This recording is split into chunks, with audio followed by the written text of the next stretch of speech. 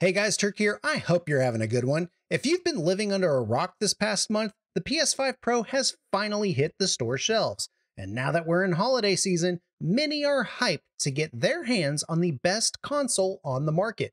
Last week, we reviewed the console, and despite what you think I might have said, I did recommend the console for some use cases. Primarily, it's hard to beat the $700 price point simplicity, and the improved feature set is a promising advancement over the base console. But if you followed my channel for any amount of time, you guys know I'm a PC gamer at heart. But the consoles do pique my fancy. I'm a bit of a mad scientist trying to figure out just what PC config is equivalent to the consoles. This passion of mine has gotten me into some heat over on X, which I thought I covered well enough in previous videos. But today, now that we have hardware in hand, we're going to put a bow on this conversation. How powerful is the PS5 Pro? I covered the equivalence topic a month ago when Digital Foundry started getting their hands on the console. I ultimately concluded that the RTX 4070 is just in a different performance class of hardware altogether. However, many online still disagree, so it's time to put the claims to the test. I've got 3 different GPUs to size up against the PS5 Pro. From AMD, we've got the RDNA 2 based RX 6800. On paper, it's pretty close, with render speeds above the advertised Pro's spec, but ray tracing performance is lagging behind a little bit. You could also consider the RX 7700 XT, but I don't have hands on that device. Also, AMD has yet to deliver an AI-driven upscaler, which might just disqualify it from consideration altogether. For Nvidia, I've got the RTX 3070. It's kind of the opposite of the 6800, with lower rasterization performance, but improved RT, and it also includes an AI upscaler. The major downside to this card is the lack of sufficient VRAM. It is workable, but some of the game's textures these days require a bit much of the card. And for good measure, we've got the RTX 4070. Digital Foundry says it's roughly 40% faster than the Pro in Alan Wake 2, but let's not get ahead of ourselves. Now, the problem with comparing PCs to consoles is threefold. First, we have to compare like for like against the quality settings. Fortunately, I've got a back catalog of console equivalent settings from Digital Foundry, so I'll be using those to dial in. Also, we do have to keep in mind some of the PC options might be more or less than what the console will deliver, but we'll take that on a case-by-case basis. Next is resolution. The concept of resolution can be more complex, as game developers can fine-tune their console application better than their PC counterpart, sometimes using resolutions like 1224p or 1620p. On PC, we typically only have standard 16:9 ratios.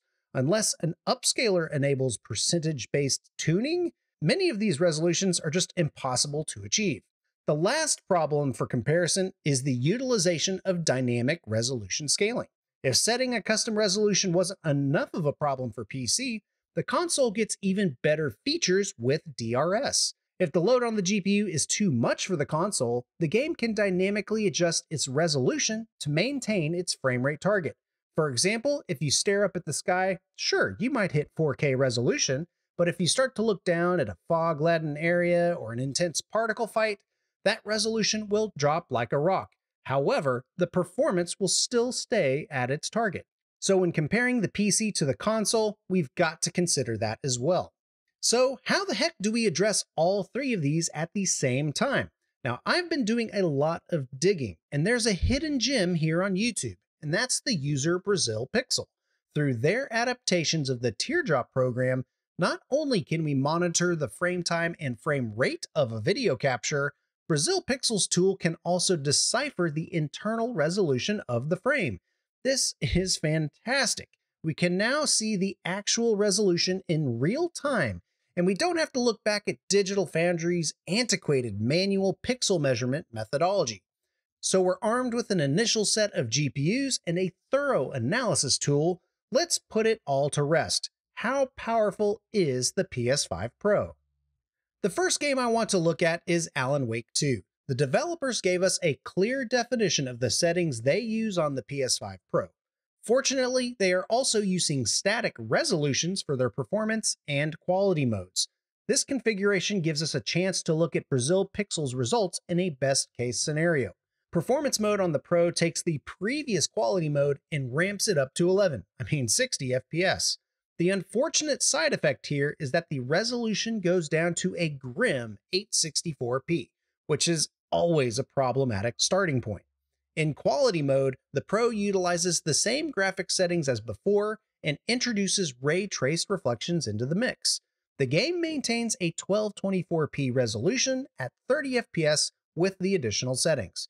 We can't fine-tune these PC's exact resolutions without the use of mods, but we can run at 1080p and 720p for performance mode. As for quality mode, we can run at 1256p with DLSS in balanced mode, which is pretty darn close. In the town area, these targets work as well as we would hope on the PS5 Pro. 60 FPS in performance and 30 FPS in quality mode. So how about that 3070? In performance mode, the circuit around town at 1080p shows a single dip into the 50s, suggesting that we are above the PS5's targets, and 720p reinforces the target with plenty of margin to spare. Nevertheless, we also look to be CPU limited here. So how about quality mode? With minimal reflections in this route, 50 FPS shows that we've got a bit of room to spare. So let's drive on over to Cauldron Lake.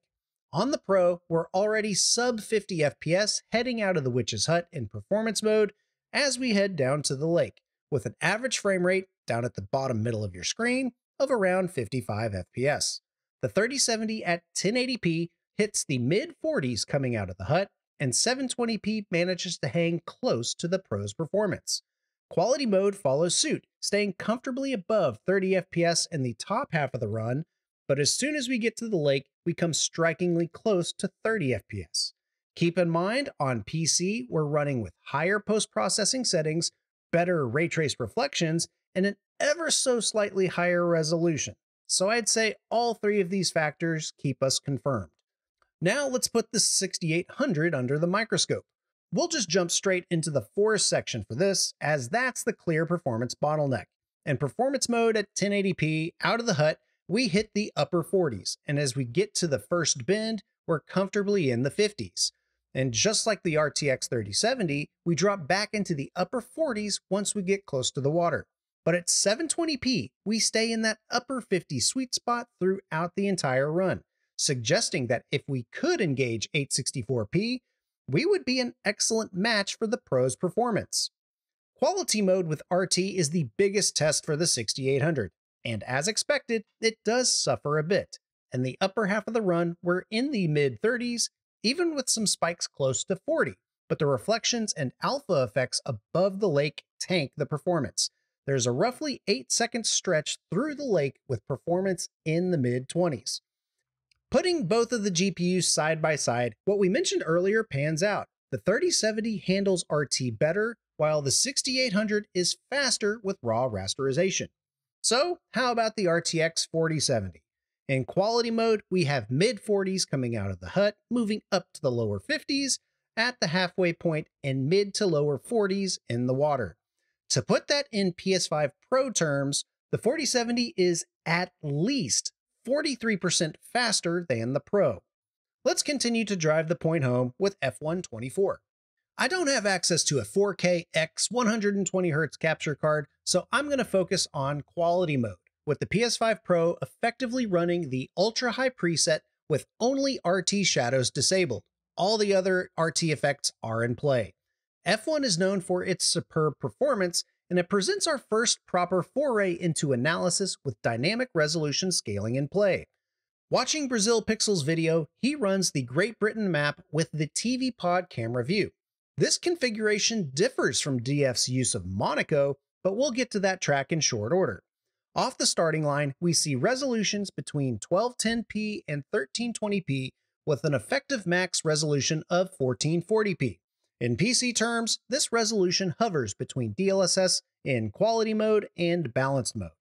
Now, the tricky part is to compare when the PS5 Pro would be running either of those modes and see where the PC equivalent GPU would be from an FPS perspective. First up, the RTX 3070. Coming out of the first hairpin corner, we hit our first sample of 1440p resolution. And would you look at that? Right at the upper 50s and with a locked 1440p. We're consistently at a higher resolution while floating between 56 and 62 FPS. Coming out of the hairpin, we're right on top of the PS5 Pro's frame rate. Into the second hairpin, we do see a dip, but within moments, we're just back on top. Keep in mind, on the Pro, the resolution is dynamic, so we can't get an exact 1-for-1 here. Still, by any reasonable person's standards, this has got to be close enough. Now, let's get the RX 6800 on the grid. In the first hairpin turn, the 6800 is at 55 FPS, while the Pro is at 1390p, which is a reasonable delta in favor of the Pro. But in that second hairpin turn, the 6800 is right at 58 FPS, while the Pro hits 1440p and promptly drops down to 1349p. So across the track, these two contenders trade blows, with the 6800 averaging 52 FPS over the entire run versus 1366p of the Pro. This result just looks so close, but it does tend to push in favor of the PS5 Pro. As for the RTX 4070, what more is there to say? At a static 1440p, the card averages 72 FPS across the entire run, proving it would not scale anywhere close to the PS5 Pro's performance. So, how about Monaco? It is a heavier map than Great Britain. According to my conversations with Oliver from Digital Foundry, he counted pixels between 1080p and 1188p, suggesting we'd be between DLSS in balanced and performance mode. As I showed in my last video, the RX 6800 struggles in the close hairpin turn with the cars densely packed together, but it opens up coming into the tunnel. The 3070 fares better here, maintaining 60 FPS in balanced mode, confirming our results that the 3070 handles the RT better than the AMD card. So at least in F124, the 3070 is a solid equivalent GPU, while the 6800 lags behind a few frames, but it's within the striking distance. Now let's take a closer look at a Game of the Year nominee, Elden Ring. On the console, performance mode runs a not-so-steady 60 FPS, anywhere between 1944p and 4K, with an average resolution of 2082p. The console maintains a steady 4K resolution in quality mode, and FPS dips between 51 and 60 FPS. How does RT impact the game? Resolution is stuck to 1620p and averages around 45 FPS in this brief test run. So PC, how does that fare? Essentially, both prioritized frame rate and quality modes use the same quality settings, with a minor delta being motion blur being on or off, and reflection quality goes from like medium to high. So the significant contributor here is the resolution.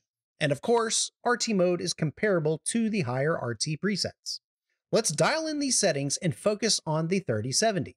Without RT and setting a static 4K resolution, our PC equivalent GPU runs about 10% faster than the Pro at points. Still, neither solution can maintain a locked 60 FPS. This is because Elden Ring is just not a well-optimized game. Engaging RT and dropping our render resolution to 1800p does see our setup dip to right above 30 FPS, where the Pro would be around 44. But the 3070 here is running at a higher resolution, so it's not a complete dunk on the 3070. If we dial back to 1440p, the performance improves to about 49 FPS, which is about 10% faster than the Pro. So if we split the difference, guys, this is pretty dang close. Getting any closer would be splitting hairs and pretty pedantic, given we're already at this level of analysis. How about the 6800? I'll be focusing on the RT mode here, and interestingly enough, at 1800p, we are at 37 FPS compared to the 3070's 30 FPS. And if we dial back to 1440p, we see similar results to the RTX 3070. This suggests that the struggle session we had in F124, the performance gap just isn't as wide in Elden Ring. How about that 4070? At 1800p in RT mode, we are at 54 FPS, or 23% faster than the PS5 Pro while driving 23% more pixels. Now, that might not line up perfectly with Digital Foundry's results, but it is blatantly obvious that the 4070 is faster in both regards. Now, here's a bit of a curveball: Callisto Protocol. Just this past week, Striking Distance announced that they will be updating their game with PS5 Pro support for better 4K 60 and an 8K 30 FPS mode, including full ray tracing, whatever that means. Over the past few years, this game has encountered incredible issues on PC regarding memory management that has plagued the platform. So, I wanted to see just how well it would perform in preparation for that release. Luckily, Brazil Pixel also has this analysis on their channel with impressive results on the Pro. Unfortunately, this was taken before the patch was available, but it's clearly noted in their video. In performance mode, the Pro can maintain 60 FPS on average while staying really close to 4K native output. Sure, there are dips in his results, but the game recovers very quickly. Compared to the base model, the Pro can render up to 78% more pixels per second. The problem with this clip is that the game's performance is very sporadic, and it's difficult to get in-action one-for-one comparable clips. Luckily, they did capture the intro cinematic to the Lost chapter.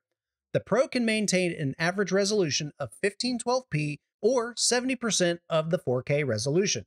And by luck, this game also enables us to hit percentage-based scaling with the use of Unreal Engine's TAA upscaling tech. The problem is that Digital Foundry doesn't have a console equivalent setting video for Callisto, so I'm going to use the high preset with all of the RT options enabled. Let's dial that in on the PC and see how we do. On the RTX 3070, right out of the gate, we float between 57 and 63 FPS, effectively matching the PS5 Pro's original performance mode. Even if we go to the end of the clip, 1620p still hits above 60 FPS, so we are right on target. The RX 6800 runs very similar, and it's actually marginally better than the 3070. It bottoms out at 58 FPS, and even the 1620 clip only bottoms out at 51 FPS, landing above 60 towards the end of the clip. So, what would it look like with the new patch in place? According to Digital Foundry, the results they've counted for the new RT performance mode are between 1296p and 1440p, or anywhere in the 60 to 70% render scale. Back to the 3070 with the same clip, this time with RT engaged. A minimum FPS of 58 at 1296p suggests that we are well within the expected range.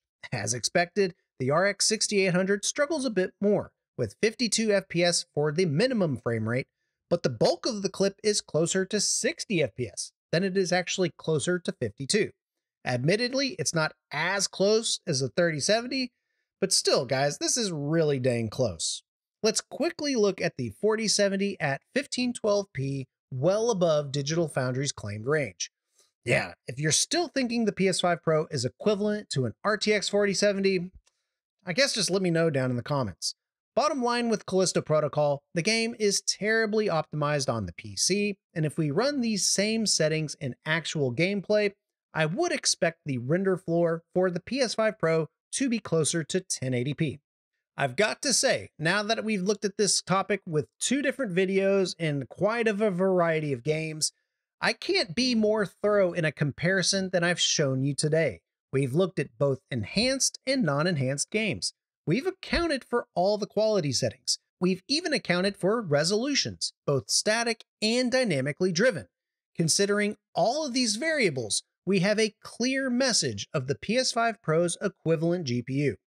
First, let's look at the RX 6800.